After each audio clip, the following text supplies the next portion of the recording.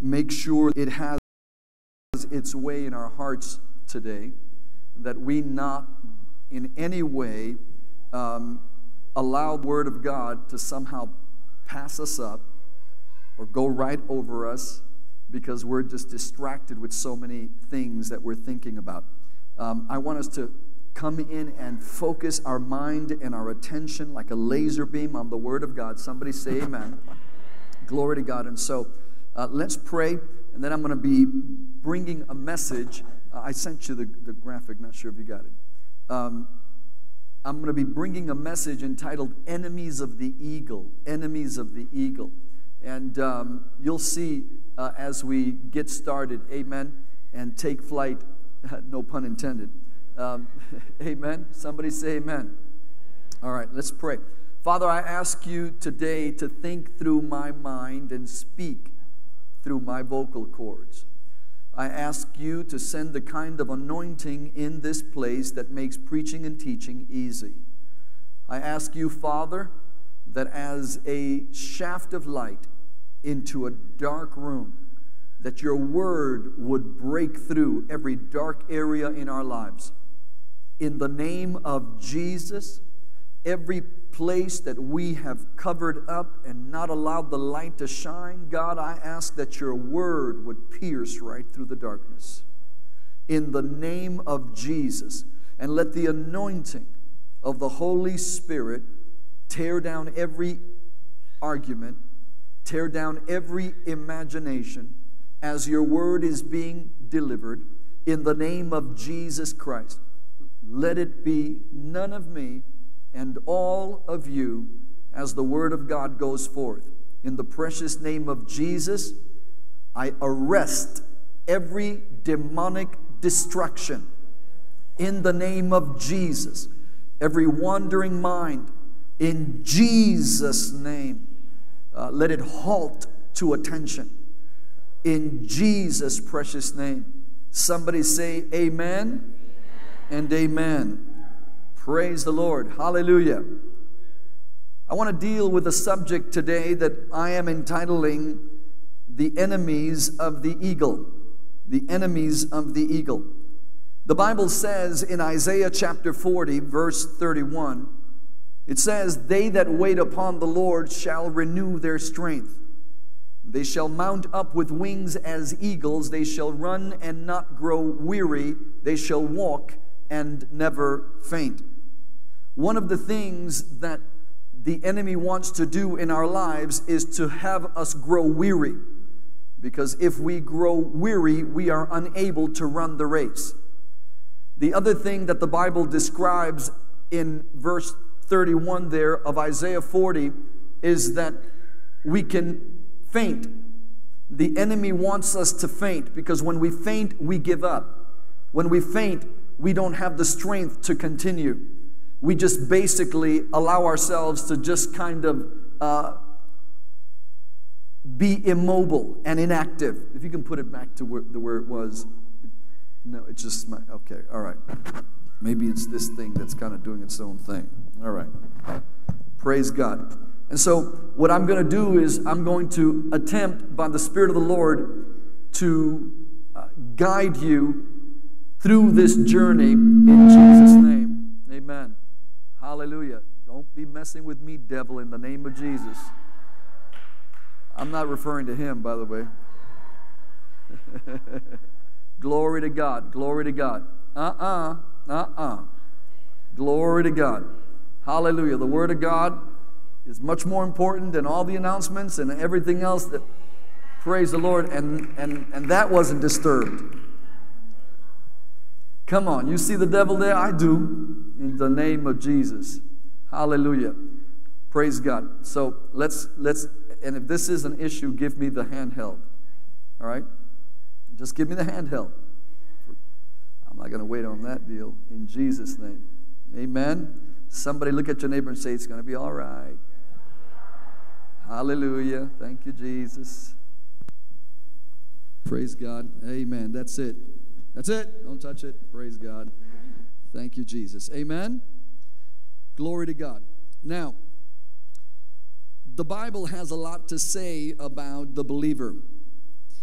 And God goes to great lengths to describe us. And in order for God to describe us, oftentimes He uses illustrations. Everybody say illustrations. Come on, say illustrations. Hold on a second, because I am not going through this. Glory to God. Amen. Let's pray in the name of Jesus, because there's no way on God's green earth I'm going to allow the Word of God to be distracted. In Jesus' name. I will put the microphone down and just start preaching without it. Is there an amen? Praise God. No need for this to be happening. Thank you, Jesus. Amen. Hallelujah. Hallelujah. Hallelujah. Hallelujah. All right. So let's pray while we figure this. Amen. Thank you, Jesus. Just lower it down. It's too hot. Praise God. Thank you, Jesus. Hallelujah. Hallelujah. Hallelujah. Let me move back here. Maybe that's what it is. I don't know. All right. Praise God. All right. If we can stay right there like that, we should be fine. All right. Praise God. Let's pray, though. Father, in the name of Jesus, we come against every demonic distraction as the Word of God goes forth. Your Word says that heaven and earth will pass away, but your words will never pass away. And so, Father, I come against every distraction, every demonic activity, even in the sound and the technology. In the name of Jesus, I command you, devil, in Jesus' name, you release and let go now, in Jesus' name. Somebody say amen. All right. So God goes to great lengths in order to describe to us who we are and how we are. Look at somebody and say, who you are and how you are. All right? And see, now this is what's going to happen. The enemy tried to mess with one voice. Now I'm going to make you all preachers as well. Amen? All right? Okay. All right. Look at your neighbor. I want you to tell them right now, God went to great lengths to use symbols and analogies in order to teach you who you are and how you are. Is there an amen? All right.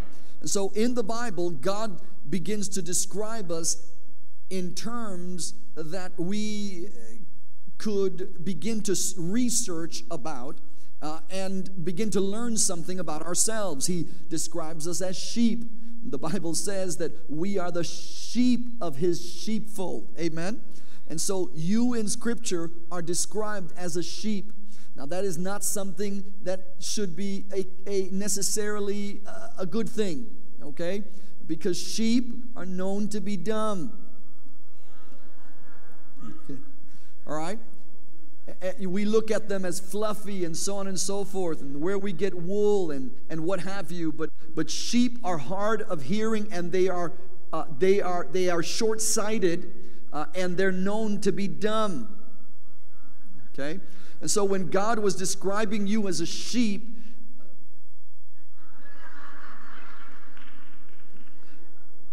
it wasn't necessarily a compliment. All right? It basically is saying when we study the sheep that we have to stay close, because if we draw further away from the shepherd, we no longer can see. We have to stay close to the shepherd. Are you listening to me? And the further we go away from the shepherd, it's harder to hear. Is there an amen?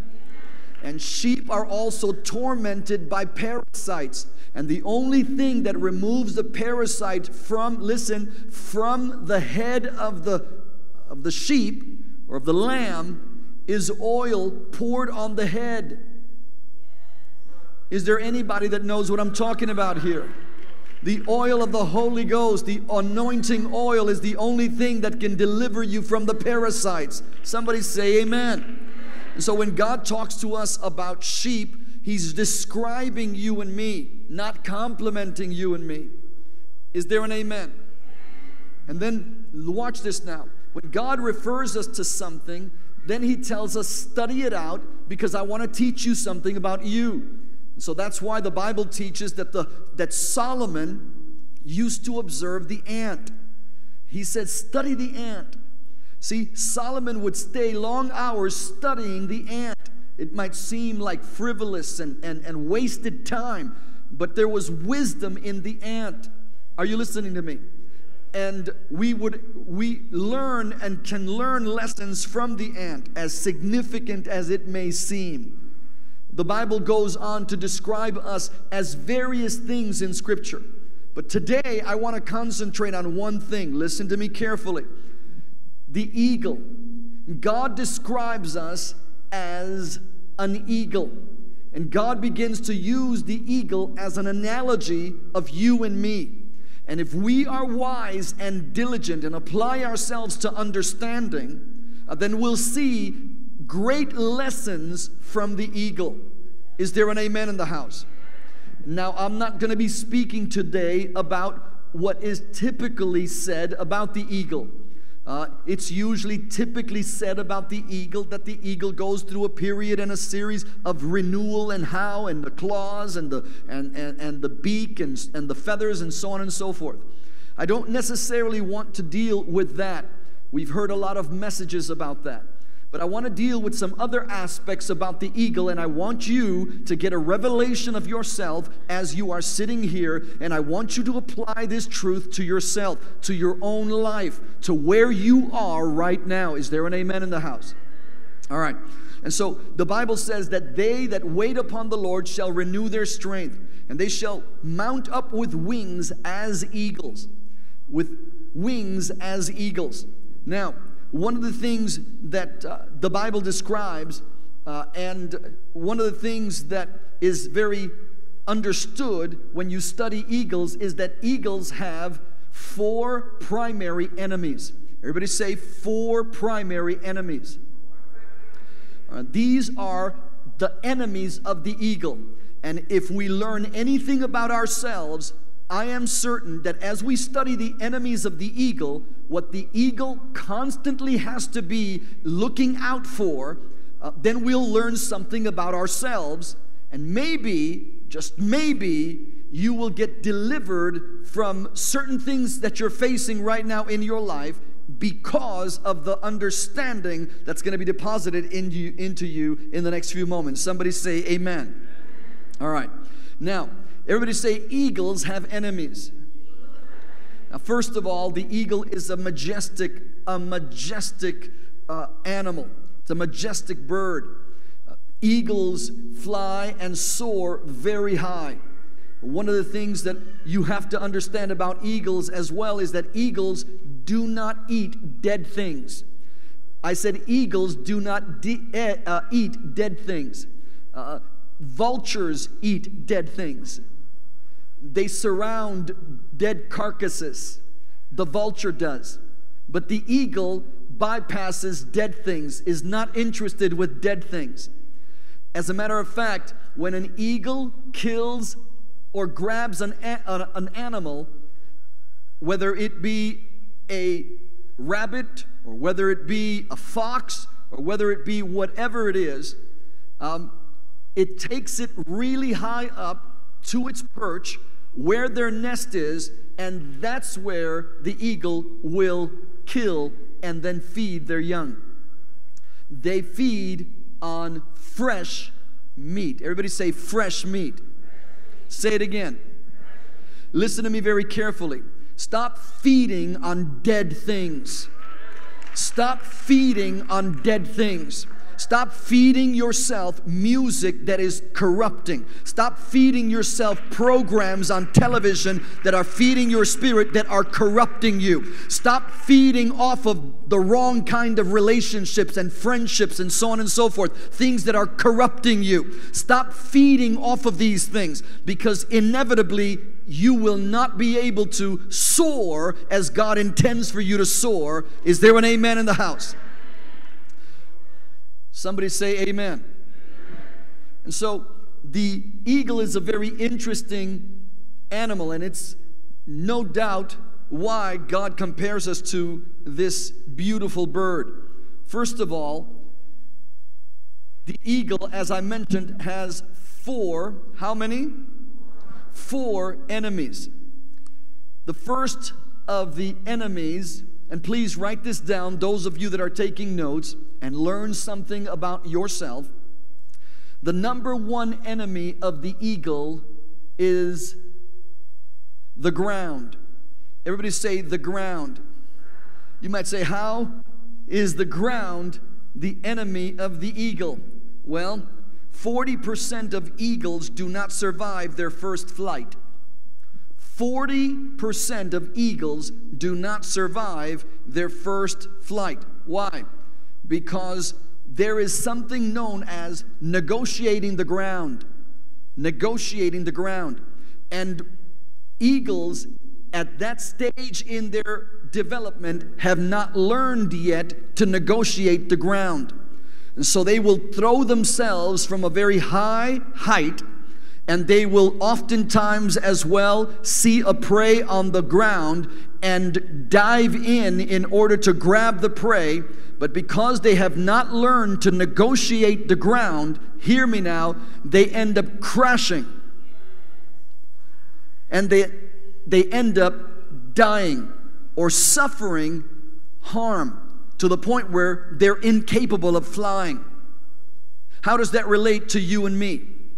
Most new believers or people that are new in the things of God have not learned yet to negotiate the ground. And so they are reaching for things and don't realize how close the ground is and how easy it is to crash. Are you listening to me? And so though they have taken flight, they end up swooping back down again, trying to associate with lowly things, trying to apprehend or grab a hold of things that are low and on the ground. Are you listening to me? And because they are doing it quickly, they end up crashing. They need to learn to negotiate the ground. We as a church, as a leadership, have to teach new believers that they can easily fall if they're not careful. Are you listening to me? They can easily crash if they're not careful. Somebody say amen. One of the things that I used to do when I was in the Lord and discipling people in my pastor's church, I used to always get around new people. Why? Because I remember my walk with the Lord, and I remember how difficult certain seasons of the year were. You see, I knew that when I first got saved, I didn't learn quickly enough to negotiate the ground. So I found myself constantly crashing. Anybody been there? Okay, you think you can grab a hold of this and grab a hold of that, and before you know it, you're flat on your face. Anybody say amen to that? All right. And so I had to learn quickly how to negotiate the ground, how not to crash, how not to fall. So I had to begin to study the seasons of the year that for me were most vulnerable. Not only the seasons of the year, but people and circumstances that I had to stay away from, because ultimately I was on a journey to soar high. I was on a journey, listen to me carefully, to heaven. Is there an amen? In other words, I realized Jesus was real, heaven was real, but as real as Jesus and heaven is, so was the devil and hell. And I knew that if I didn't do anything to keep myself from crashing, I was going to end up in hell. I was going to end up in a place completely destitute from the presence and the glory of God. How many know what I'm talking about in this place? Is there an amen in the house? All right, so you cannot play with your salvation. Whatever a man sows, that's also what he ends up reaping. Is there an amen? And so you have to understand that this is a real deal. This is not a church game that we play every Sunday. Let's get dressed up in our nice churchified attire and let's go to church with the rest of the religious nuts. Let's just go ahead and sing a few songs and just appease the religious gods. This is a real thing that we have going here. This is a real God that wants a real relationship with you, that cares about the decisions that you make, cares about what you do and do not do. Is there an amen in the house? God cares about you. Stop not caring about yourself. Stop neglecting the very one that loves you and cares about you. So much so that He gave His only Son to die for you on an old rugged cross. Is there an amen in the house? And so what did I have to do? I had to negotiate the ground quickly, man, because I was hitting that thing fast. And so I learned, I said, wait a minute. What I'm going to have to do is I'm going to have to stay away from certain people. And I need to prepare before certain seasons of the year. For me, it was always either the holidays, because, you know, there was a lot of things going on in the holidays, and somehow, some way, we tend to feel that the holidays are an excuse to sin. An excuse to do something contrary to God's heart. And some of us use all sorts of excuses to be borderline Christian. Are you listening to me? Okay, so then you have Christmas coming up and Thanksgiving coming up. And sometimes if you know that going to Uncle Cholo's house, if you know that going to Tia Maria's house, you know, and it is going to cause you to stumble because they just pull out all of the Christian brothers, and I'm not talking about real Christians, and they pull out all of the drinks and all of the strong drink and all of this and all of that, and it's all there for the taking. If you have not built enough spiritual resistance, and you know who you are, and you know what makes your knees, come on, weak. Is there an amen in the house?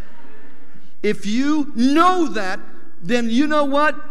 Stay away from Tia Maria's house. Give her a call that morning. Love you, Tia. Love you. Mwah, mwah, mwah. But I'm not going to be able to go there today. What do you mean? No, I can't. Sinvergüenza, ¿qué te pasa a ti, caramba? Ven acá.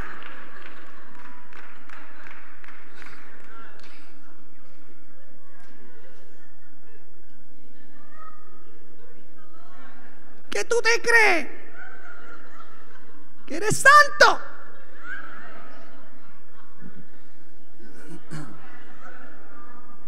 Come on now. I'll interpret that. Just pray. The Lord will give you interpretation. But the truth of the matter is, if you know that something will cause you to fall, then stay away. Is there an amen in the house? Stay away. I used to have to stay away, and the reason why I use Maria is because I used to have a Tia Maria. And Tia Amalia. And I used to have to stay away. Why? Because I had some cousins there that used to like me. Cousins. Yeah, I know it's ugly. But I used to stay away from some crazy cousins. I pray they're not watching right now.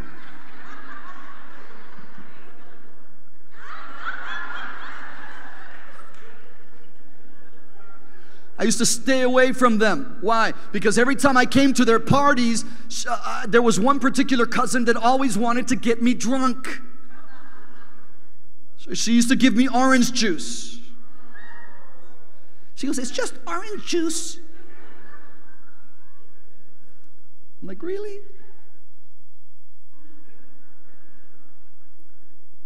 So what ends up happening is that as a Christian, I had to make some decisions. Either I'm going to be real or I'm going to be fake. Either I'm going to be a hypocrite or I'm going to be genuine and authentic. What am I going to be here? I'm going to be a Christian at church, and then when I'm out there, I act like the devil, talk like the devil, and don't really care about the decisions, have no discretion whatsoever.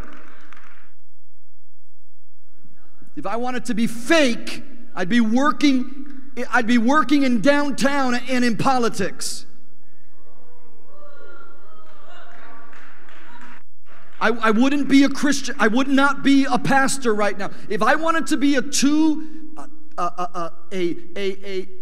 hypocrite, living two lives, I would find some other occupation,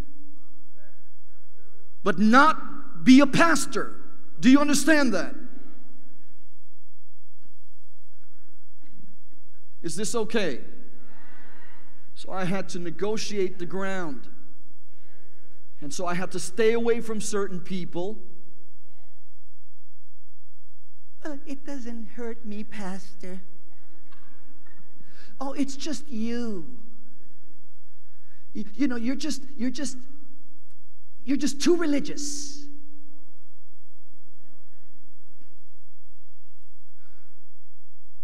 Too spiritual. So I ended up staying away from certain people. Then I had to watch certain seasons, like the spring. The spring would always get me nervous when I was a new Christian. For the first, 4 or 5 years, I was negotiating the ground. 4 or 5 years learning how not to fall flat on my face every springtime. Why do you say every springtime? Because, man, the moment it gets hot, the moment it gets warm out are the Daisy Dukes. Come on, somebody. You can see their glory. Come on. You can see their almost Holy Ghost. Come on.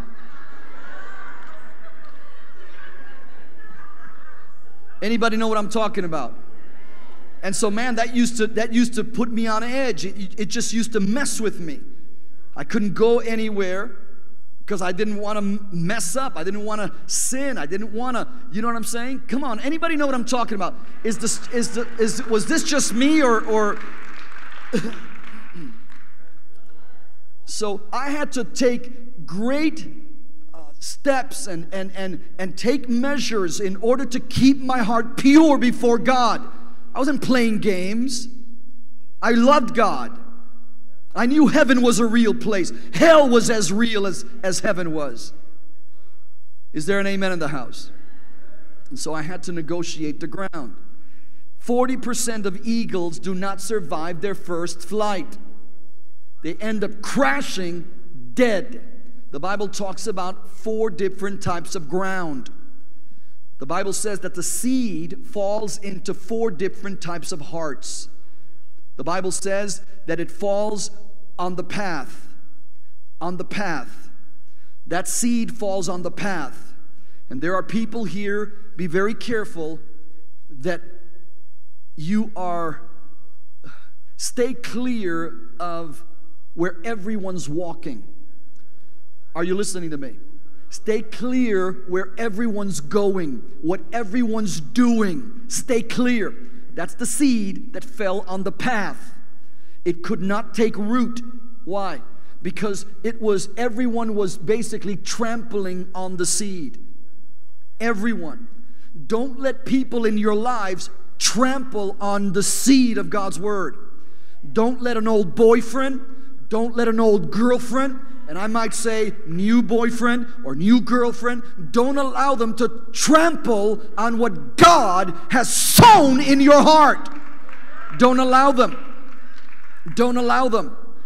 Whenever I was walking in the mall as a young man, a new Christian, I was walking down through, come on, I'm going to be very practical today. Somebody say, give it to me practical. When I would be walking down the mall, if there was a girl that stood out, and I stood out to her, and she would start a conversation with me, and so on and so forth, what ends up happening is that I would, if I saw that she was pretty, and I saw, and I had a conversation with her for 5 or 10 minutes, or whatever the case may be, the moment I saw, number one, she wasn't a Christian, didn't know the Lord. Number two, wanted to go and do whatever she wanted to do. I would always look at them and look at her and say, wait a minute, you really don't care about me. All you care about is you. You care about you, and that's it. But you don't really care about my salvation. You don't care about me. You don't care about who I am, and you don't care about any relationship I have with Christ. Come on, somebody. I would stay away from and clear from those kind of people. I would stay clear away. because I knew they didn't really care about me. They just cared about the moment. They just cared about something, getting something. Does anybody know what I'm talking about? What are people trying to get from you? What are they just trying to get from you? Negotiate the ground, because before you know it, you can crash real fast. And the sad thing is that you may not be able to survive. There is good news, though. But listen to me very carefully. It's one thing to ride the wind and fly and soar, but it's another thing to negotiate the ground. Everyone does well on the nest on Sundays. Here in service, everyone does well because there's safety. Everybody say there's safety in the net. But what happens when you take flight Monday through Saturday? What happens when you take flight Monday through Saturday? So many believers soar on Sunday but crash on Monday. Did you hear me? So many believers soar on Sunday but crash on Monday. And I might even go a little further. So many believers soar on Sunday morning and crash on Sunday night. Are you listening to me? Well, I already did the church thing. I already went to church. Everybody say, why? Because they have not learned how to be Christians in the real world. Everybody say, be a Christian in the real world. How to react as a Christ follower. How do I react as a Christ follower in this real world? Once I leave church, and once I'm not around the brothers, once I'm alone on my phone, once I'm alone in the car, once I'm alone just doing my thing, what am I? How am I? What's going on with my decision making? I don't know how to negotiate in the real world, how to live this thing out in the real world. Anybody know what I'm talking about? Is this okay? All right. Look at somebody and say, we have to teach them how to negotiate the ground. Is there an amen? All right. The good news is this, that you can get back up if you've hit the ground. Look at somebody and say, you can get back up. I love this, but God gives us the blessing of a second chance. And for some of us, a third, and a fourth, and a fifth, and so on. Is there an amen? With God, listen, look at somebody, give them a little shove. Come on, come on. I told you you're going to help me preach. Give them a little shove and say, with God, there's always a getting up time. Come on, say, with God, there's always a getting up again time. Come on, somebody. Is there an amen? Getting up again. Getting up again. Getting up again. Somebody say, get up again. Come on, somebody say, stop staying where you are. Come on, say, if you've crashed, get up again.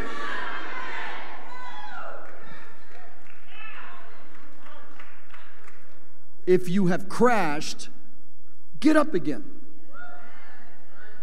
Get up again. Rise up again. Is there an amen? Number two, the second enemy of the eagle. The second enemy of the eagle is the snake. This is a natural born enemy of the eagle, a snake. You might say, how in the world is a snake that is confined to the ground, slithers and has no wings, no majestic wings, can be an enemy to such a majestic bird and to a soaring bird like the eagle? How is it? I'll tell you why. Because the snake, everybody say the snake will always seek to make its way up to the nest. Snakes have a keen eyesight, and they can see from far away. And a snake has a keen sense of smell. Its tongue picks up odors and picks up scents, oftentimes from a mile away, driven by the wind. And a snake will identify where an eagle's nest is and will begin to find its way up a mountain or up a tree, and will go as high can be. Are you listening to me? And the snake is an interesting enemy, because the snake, watch this now, the snake of the enemy of the eagle, the snake, does not attack the mature eagles. It will lay waiting for the mama eagle and the daddy eagle to take flight. And when they take flight, the snake says, "This is my moment." And so he goes and slithers into, by the way, this massive nest. And he'll go in, and his desire is, and his attempt is, to kill the eaglets before they reach maturity. The devil will try to take you out, especially in the formative years in your walk with the Lord. He'll try, hear me, to take you out. But in order to take you out, he has to try to remove you from mature believers. So he'll use gossip. He'll use backbiting and slander, and anything he can use to put a wedge between you and a more mature believer. He'll try to shut the voice of the only spiritual and godly reason that comes your way. He'll try to destroy the relationship. He'll try to do whatever he can do in order to keep you from a mature believer. He'll try to keep you, and listen, he'll war with you and try to choke your desire to even come to church. Why? Because if he can keep you from the fellowship, is there an amen? If he can keep you from the preaching of God's word, the teaching of God's word, then he gets you to a point where you become vulnerable, and he can literally take you out at any moment. But I love this about the little eaglets. The little eaglets are not totally defenseless. The little eaglets are not totally defenseless. What they will end up doing, and this is very typical and characteristic, when they see a snake coming into their nest, what they'll end up doing is letting out a loud screeching noise. They'll begin to let out a loud screeching noise, and the mother eagle and the father eagle will hear it from miles away. An eagle is known to dive at 125 to 130 miles an hour. So the moment that the baby eaglet begins to screech and scream, as it were, the father eagle begins to take a dive. The mother eagle begins to take a dive, and they come in at 135 miles an hour, and they will get to the nest. And the moment that they arrive at the nest, they don't perch on the corner, on the side of the nest, like when they're bringing food. They will come in immediately and stomp with their huge claws on top of the snake. And watch this now. And they will take that snake with their talons. They're called talons. They're as big oftentimes as a man's hands. They'll take their talons and wrap them around that snake and literally with their beak tear the snake in pieces. But this is powerful. Not only do they tear the snake in pieces, but then at that very moment, the mother or father eagle will take that snake that's just been torn in pieces and feed it to the eaglets. Are you listening to me? I don't know if I'm speaking to anybody right now, but the Bible says that what the devil has intended for evil, God can take and turn it around for your good. What the devil tried to destroy you with, God will come in 135 miles an hour and begin to grab a hold of the enemy. Whatever the devil is using to destroy you, tear it up and feed you with it. Is there an amen in the house? Come on. Woo! Well, Pastor Daniel, what gives you the qualifications and the credentials to counsel married couples? Lately we've been counseling and we've been on television, national television programs. My wife has been the invite. I've just happened to ride her coattails, so I kind of get in there sometimes on the sly or on the sneak tip. Come on, somebody. And so I've been there where they're like, well, let me hear about his side of the story. Then they'll interview the both of us. And someone says, they might say, well, what gives you the qualifications? What gives you the credentials to counsel couples and pastoral marriages? Let me tell you what has given me the credentials to stand or sit on a national television and speak into the lives of marriages in crisis, because I have obtained, I have earned a doctor's degree in a hellish marriage. Are you listening to me? In a marriage that's been through hell and back. I have earned a doctor's degree on surviving a hellish marriage. Is there an amen? My wife has earned a doctor's degree in overcoming. Come on, somebody. In overcoming. I don't know about you, but I feel qualified to do what I'm doing because I've been through some things. I've been through some stuff. The devil tried to destroy my life, and God took that snake.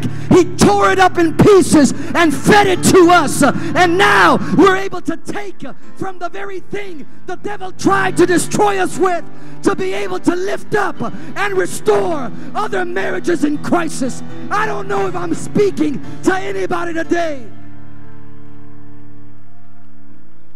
The devil will come and try to mess with you, and God will take that very thing, tear it up, and feed it to you, so that now you can bless those that are going through the very same things, the very same trial, the very same hell you've been through.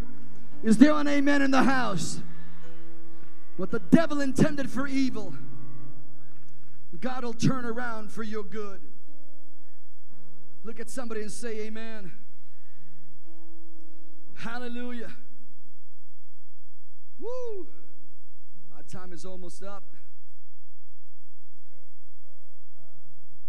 The other enemy of the eagle, this is a very interesting one.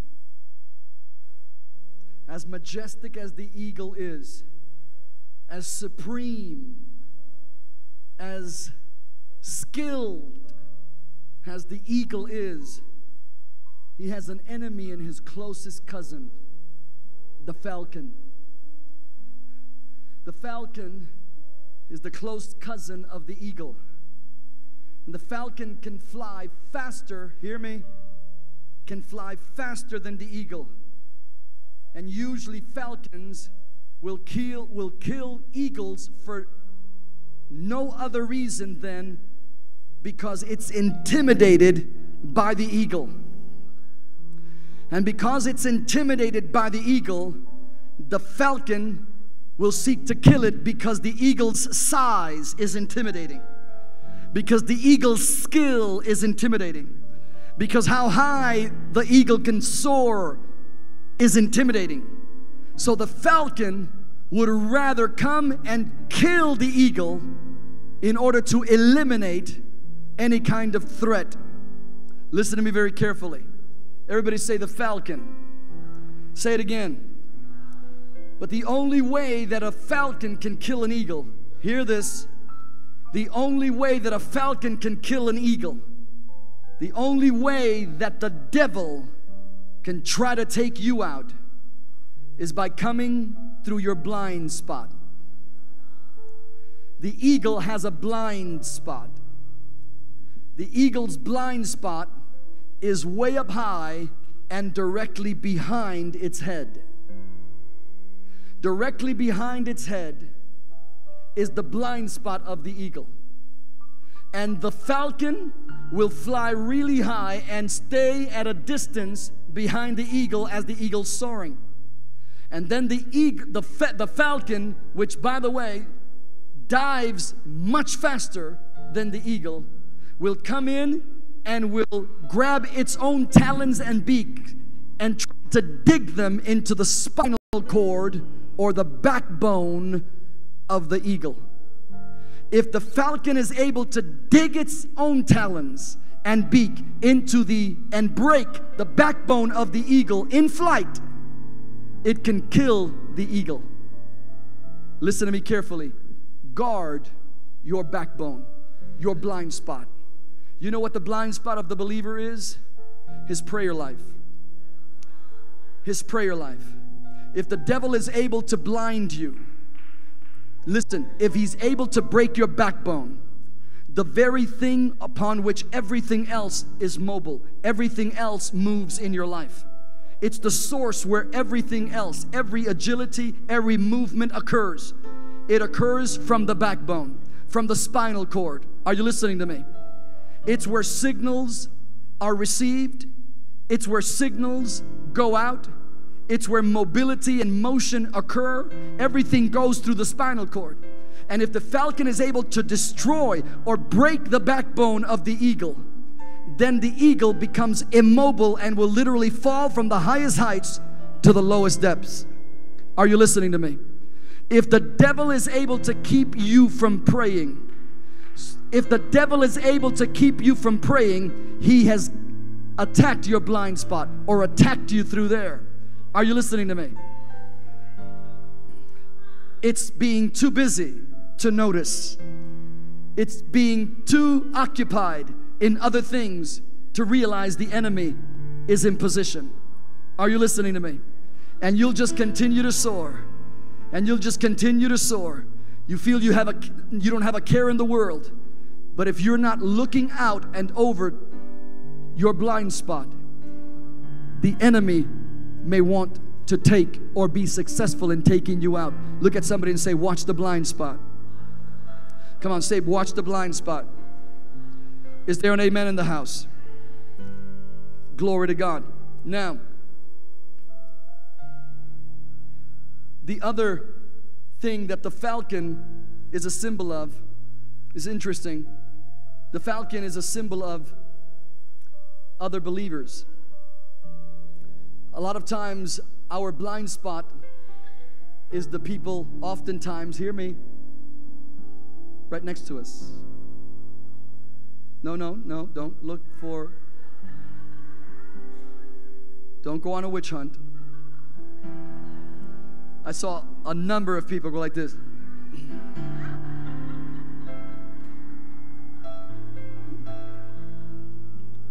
Listen to me carefully. The devil knows that oftentimes the close cousin of the eagle is our blind spot because it's only cousin falcon. It's just brother falcon, sister falcon. And the problem with the falcon because it's a close kin to the eagle. It flies like the eagle. It often looks like the eagle. Are you listening to me? But it's different. The falcon will eat dead things. And you have to be very careful, because a lot of times the people in the church or people closest to you in your life are the ones that are the stumbling block in your life. Be very careful, because remember what I said about the falcon? Why is it that it wants to kill the eagle? It's intimidated by the eagle.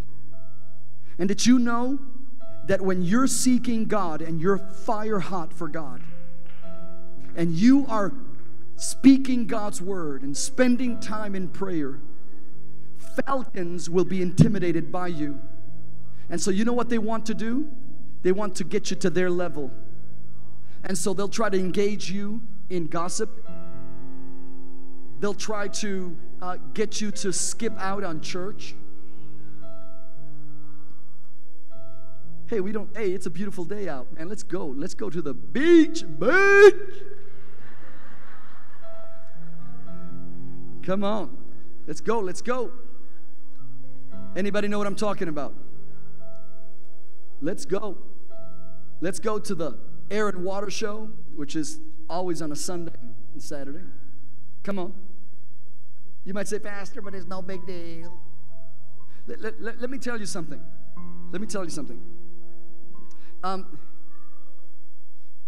If I came up to you and slapped you on the face and then walked away telling you, it's no big deal. I've never done it before. It's just once. How would you feel about that? You're like, whoa, we're going to have to box, Pastor. We're going to have to box right now. Why? Because just one time was enough. And for a lot of us, just one time is enough. Just one toke of that marijuana, just one hit of that heroin, just one snort of that cocaine, just one. No big deal. It's really no big deal. I'm pretty sure that there are people in this church that I could have them stand up and tell me what was the most difficult thing, what is the number one lesson that you had trying to break free from that drug addiction in your life. 99.9% of the people will tell me, my biggest regret is having started in the first place.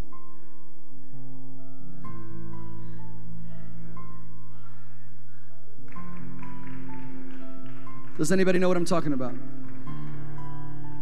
Did you know that when you are married and you give in to an extramarital affair and you think it's just a fling, a momentary fling, you've just entangled yourself beyond recognition. And you think you can just wipe your mouth and just walk away. And let me talk to the young people. Young people, listen to me carefully. There's a thing we never hear about in church nowadays. Not from television preachers, not even from church preachers. It's an old word. It's an old King James word called fornication. My wife was talking about sexual immorality. That's basically what it amounts to. And we don't listen and we don't hear messages about fornication anymore. Why? Maybe that's why sexual immorality is an epidemic in our society. Maybe that's why. Because we no longer, the church has been muzzled. The church has forgotten how to blush. Are you listening to me? And so we've allowed our mouth to be muzzled. Talk to me about how blessed I am. Talk to me about the blessing, not the mess up. Talk to me about the bless up, not the mess up. Come on, somebody. What is fornication? Some of you young people have no clue. What is fornication? What is he saying? What is that? Is that a dish or something? What? We got to stay away from some steak or something? What is this?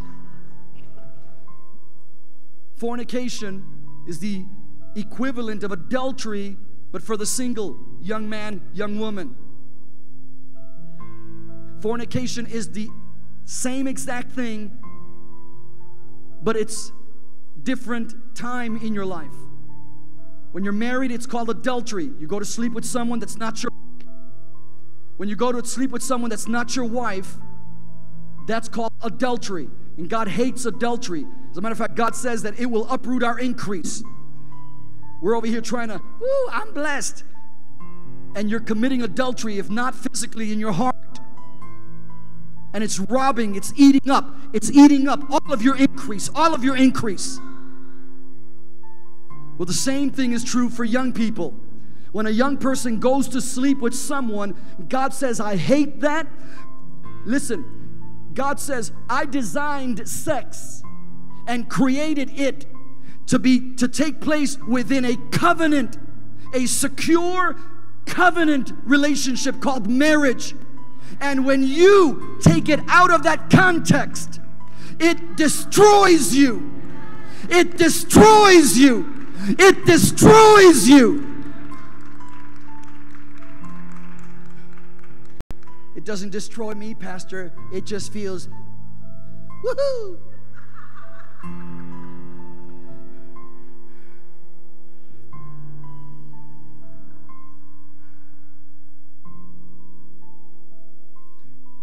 The Bible says that he that commits adultery or fornication, listen. This is not Daniel Cruz that says this. God said it, the one who created and knows you better than you know yourself.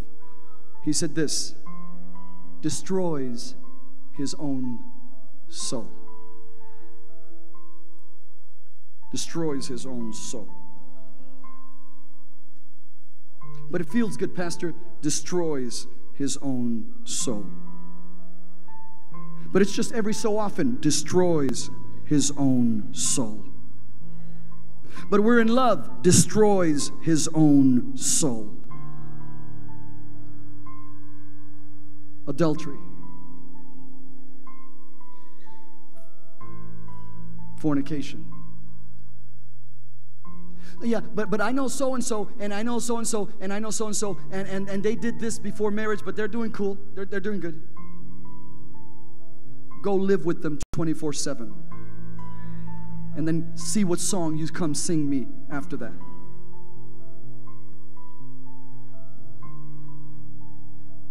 The number 3 enemy of the eagle, your enemy, is the falcon. The falcon will get you in your blind spot. You know how many falcon girlfriends I had?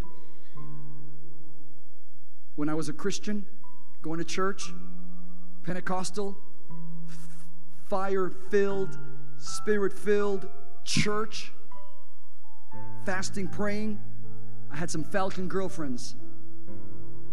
And I remember one day I took one of my falcon girlfriends to her house.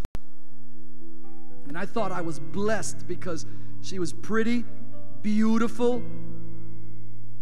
She went to the church. I'm like, what can be better than that?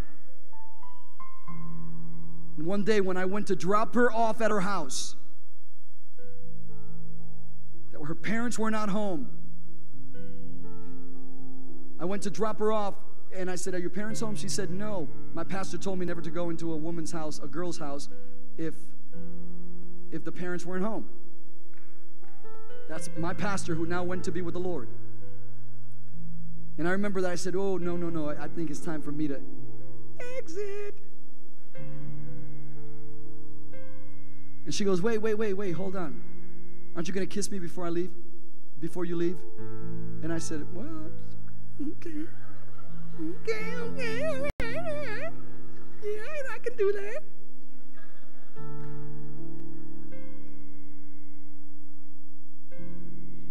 And I remember that when I went to kiss her, she pressed me against her. And she tried to seduce me. Now, I'm going to tell you something. For some of you all that are out there like, ooh, and you didn't take advantage of that. Yeah, you dumb, Pastor, you dumb.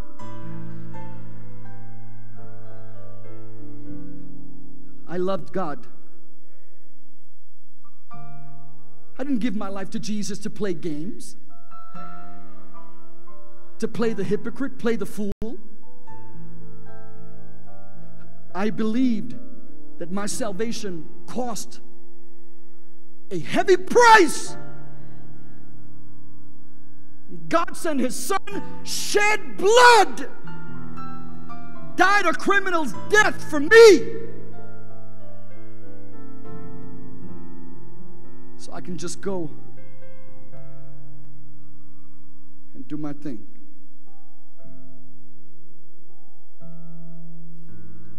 I said, I'm sorry. I went and left. I got home and I told her, you know what? I don't think I want to see you anymore. She says, why not? What happened?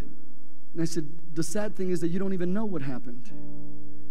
I said, but I'm not. That's it. It's over. So you know what she did? She went and told her pastor that I broke her heart. And her pastor then looked at me and told his leaders they had to be careful about me because I was a heartbreaker.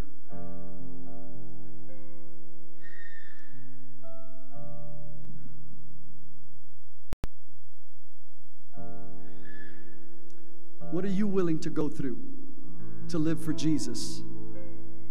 Is there an amen in the house? And finally,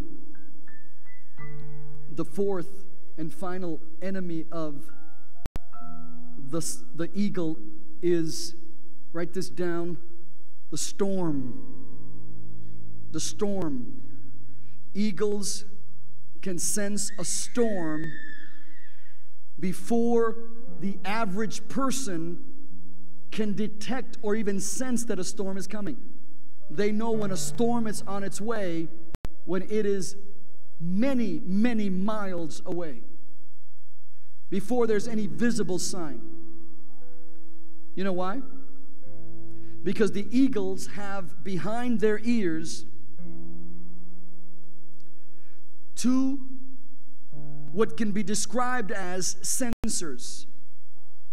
And they're so sensitive. And so when the eagle is perched way up high or soaring, and it's going along the way, it'll pick up with those two sensors that there's a storm coming. So you know what the eagle will do? Because it senses a storm coming, it will climb and climb and climb and climb high. And it'll remain perched really, really high. And it waits there. Watch this. It will do what? Come on, say it again. It'll do what? One more time. Say it louder this time. It'll do what? Wait. They that wait on the Lord. Watch this. It waits. What is it waiting for? Every storm arrives with thermal currents. Thermal currents. These thermal currents can be sensed. They're warm thermal currents. And the eagle knows that these currents begin to do this when the storm is coming.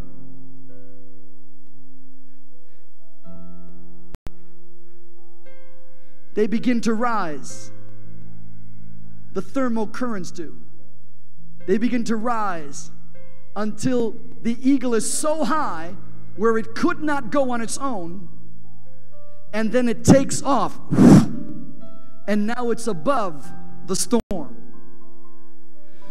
When you wait on God, you will know when to ride the wind, the current of the Holy Spirit in your life.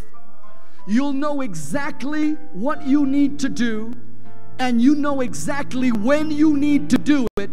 And all you have to do, listen to me carefully, when you wait on God, you let yourself go and let the Holy Spirit guide you during that season. Listen, the eagle does not grow tired riding the thermal currents. You know why? Because eagles have this one mechanism, if you will, in their bone structure. And what they do is that they spread their wings 8 feet wide. And they throw their wings back and lock in. And the eagle no longer has to grow weary and tired flapping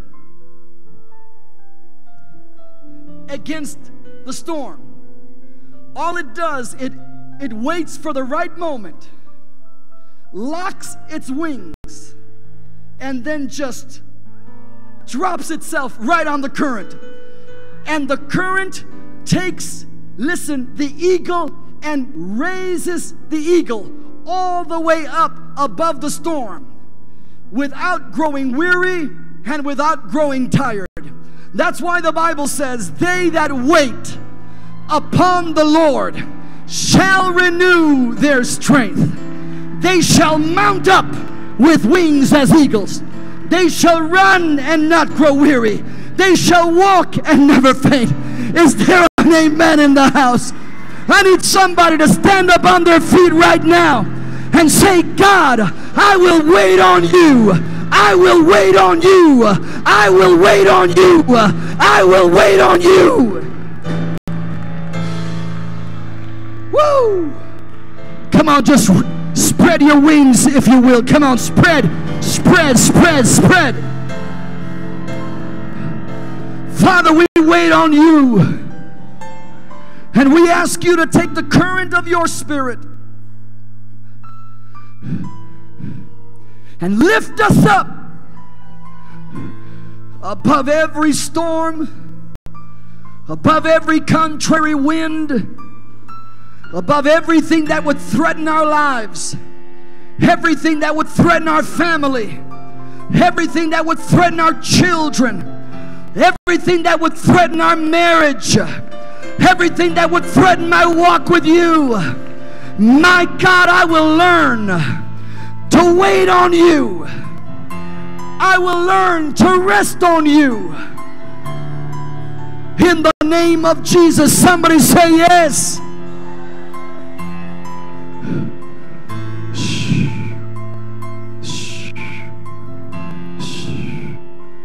Real quickly. When I count to 3, I know my time is running, but I'm just going to say a general prayer. But I need those right now.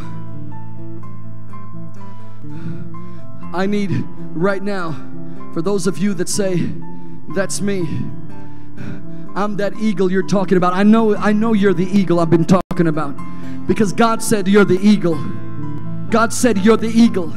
But some of you are being affected by the falcon. Come on, some of you have been crashing on the ground. You have not learned to negotiate the ground. Come on, some of you have been allowing the enemy to come in and totally take you out. Say no longer, no longer, no longer. When I count to 3, just come up right now. Real quickly, 1, 2, 3, real quick. Come on. We want to pray. A small act of faith is all we need, is all God needs. Just a little act of faith. It could just mean you walking a few feet from where you are to this altar as an act of faith. And God will move, and God will do, and God will begin to lay down and grab a hold of whatever is trying to grab a hold of you. Tear it up, feed it to you, so that your mess can become your message. Your test becomes your testimony. Come on.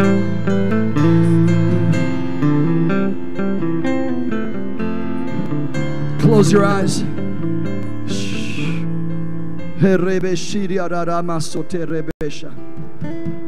Put your hand over your heart, will you please? Say, Lord Jesus, I thank you for describing me as an eagle. I thank you that you mount me up Raise me higher than I could ever fly on my own.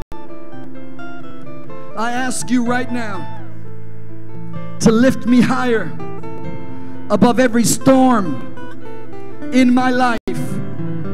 In the name of Jesus, help me right now to get rid of every falcon in my life. Everything attacking my life through the blind spot. In the name of Jesus, I ask you right now to help me negotiate the ground. Know what I have to stay away from, when I have to prepare, when I have to fast and pray. In the name of Jesus, I ask you right now to strengthen me, that I soar like the eagles. Man, the power of the Holy Spirit is here right now. The power of the Holy Spirit. Right now, is there anybody here that you came with somebody, but you don't know Jesus as Lord? You've never asked Jesus to come into your heart. You've never, maybe you're a backslider and you never reconciled and said, Jesus, forgive me, man. I've been living like the devil. I've been messing up. The devil's been trying to kill me, my spiritual life, my spiritual walk. Father, I need you right now to come into my heart. I want to know if there's anybody here that says, I want Jesus to be Lord and Savior of my life.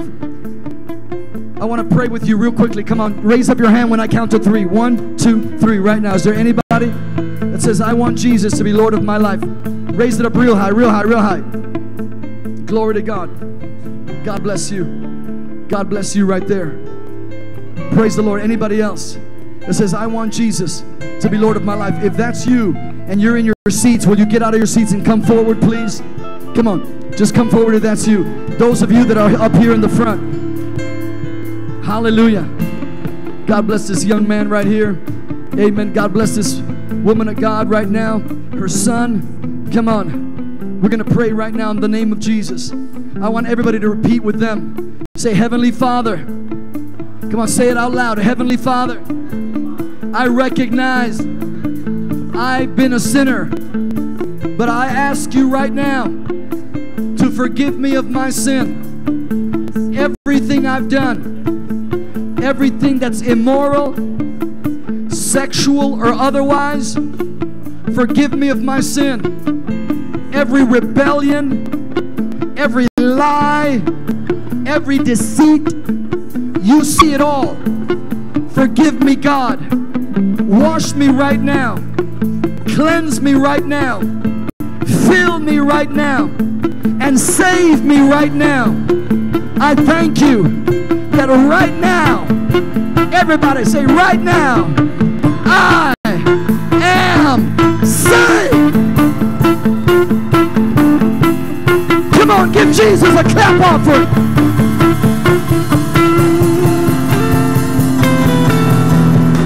Woo! Woo! Hallelujah! My God. Anybody who ever said that prayer for the first time with Christ or reconciled with Christ, will you please, Jose, raise up your hand? Amen. Amen. Praise God. Just follow them right there. If that's you, just follow them. Amen. All right. Praise the Lord. Real quickly, before we leave, for those of you that are young people, youth, if you're in your teens, if you are in your teens,